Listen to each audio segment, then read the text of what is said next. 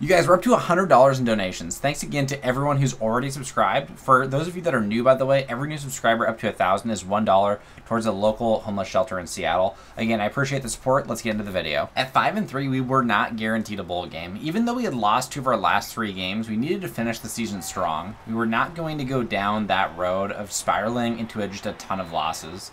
We had a tough game against SMU ahead. We did nothing offensively in the first quarter, and we've been having some slow starts the past few weeks against teams like Central and South Florida. It was another game where we had big plays offensively, but we couldn't capitalize once we got into the red zone. We decided to go for it on 4th, and I feel like the read options are really easy ways to at least pick up 2 yards. We got some great lead blocks on the outside, and I took it all the way for our first touchdown. Of course, when we score, SMU's got to score too. So we're still down 3 when I made an insane touch pass over the top to Marshawn Ford, who caught it over 4 defenders. Amari Huggins-Bruce ran a great post, getting wide open in zone coverage. We found ourselves in the red zone again, and I ran it myself for a second rushing touchdown of the game. To start the third, SMU scored another touchdown. I led us down the field again with some pinpoint passes. I still remember when people said I couldn't make these kinds of throws. Hudson got wide open on the slant. Nobody can stay with him man on man. Finally, our defense got a stop. I was trying to keep my eyes downfield on most of my scrambles, and I almost took a sack because of it, but I think that the weight that I put on in the summer must have helped me get a little bit stronger. I stayed upright and juked a few defenders. I would have taken it all the way, but my foot just barely touched the sideline.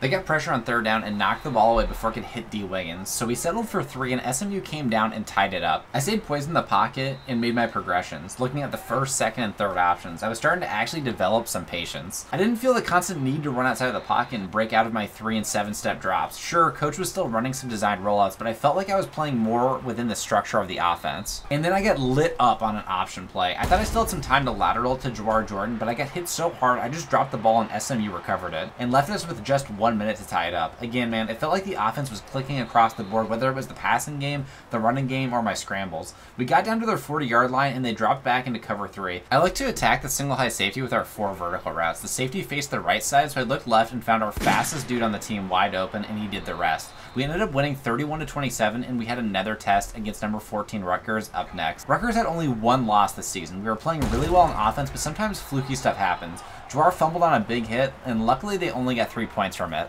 Some mock drafts already had come out at this point in the season, and some of my teammates were projected to be drafted. Specifically, Marshawn Ford, my tight end, was supposed to go in the top 3 rounds somewhere. Tyler Hudson was also a late-round wide receiver, and so was D. Wiggins. Jawar Jordan may enter the draft after his junior year, or he might stay and play his senior year at Louisville. I think we can raise all of their draft stocks if we continue to pick up W's, which is obvious, but as long as we get a solid bowl game, that will help as well. If I'm being honest, Marshawn Ford is definitely the X factor of this offense, and then it's probably Amari Huggins-Bruce, the junior wide receiver. I think D and Tyler Hudson have a chance to be drafted, but I don't think they really have the athleticism or the production that will make them stand out at the combine or during the draft process. But we'll just have to wait and see. It was tied near the end of the first quarter, and we were driving down the field. Wiggins ran a great corner route, but it was just short, making it 4th and inches, and coach put in the field goal team and ran a fake field goal that got us a touchdown. Up by 1, Marshawn absolutely killed this DB on this double move, faking outside, coming back inside for the easy touchdown. Rutgers was able to score and make the 2-point conversion, so we had 50 seconds to get in position for a field goal that hopefully our kicker can actually make. The dude consistently misses from 30, so I don't know. I dot Amari over the middle and put us in position for an easy field goal.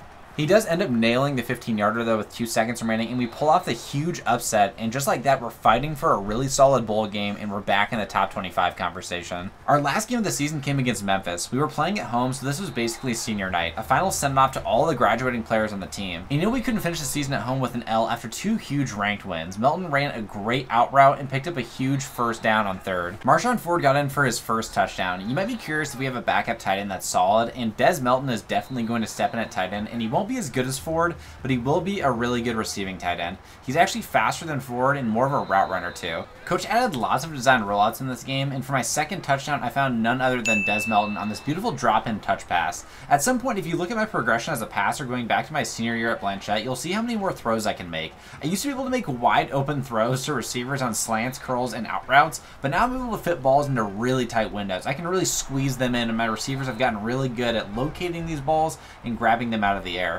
Aside from Des Melton, 2 huge pieces of the offense next year are going to be number 1, obviously Amari Huggins-Bruce, and number 2, Chris Bell. So Chris Bell is shaping up to be an even better receiver than D. Wiggins or Tyler Hudson. He's a little bit more athletic, and overall he's a more technical receiver with great hands and a solid route tree. Up 2 scores, I had all day on this play to run, but I stayed patient and waited for linebackers to swarm me. Once they did, Amari was wide open and brought it in for a nice catch, going down near the 30-yard line. Memphis did make some respectable plays on defense in the red zone on this drive, stopping me from scrambling pretty consistently. I expected zone coverage on second down, but I still expected my receivers to find dead spots in the zone, but nothing was really open. On third down, we were supposed to run a wide receiver screen, but they played man, and the DB was all over my wide out. I didn't want to throw it away and just give up on the play, but I also wasn't throwing a pick. We had a solid lead over Memphis, and we had gotten better lately at holding onto these leads, reducing turnovers, and continuing to run the clock. Some of that stuff killed us earlier in the season. We finished this season with 3 losses inside the top 25, and now we had to wait to find out who we were playing in our bowl game.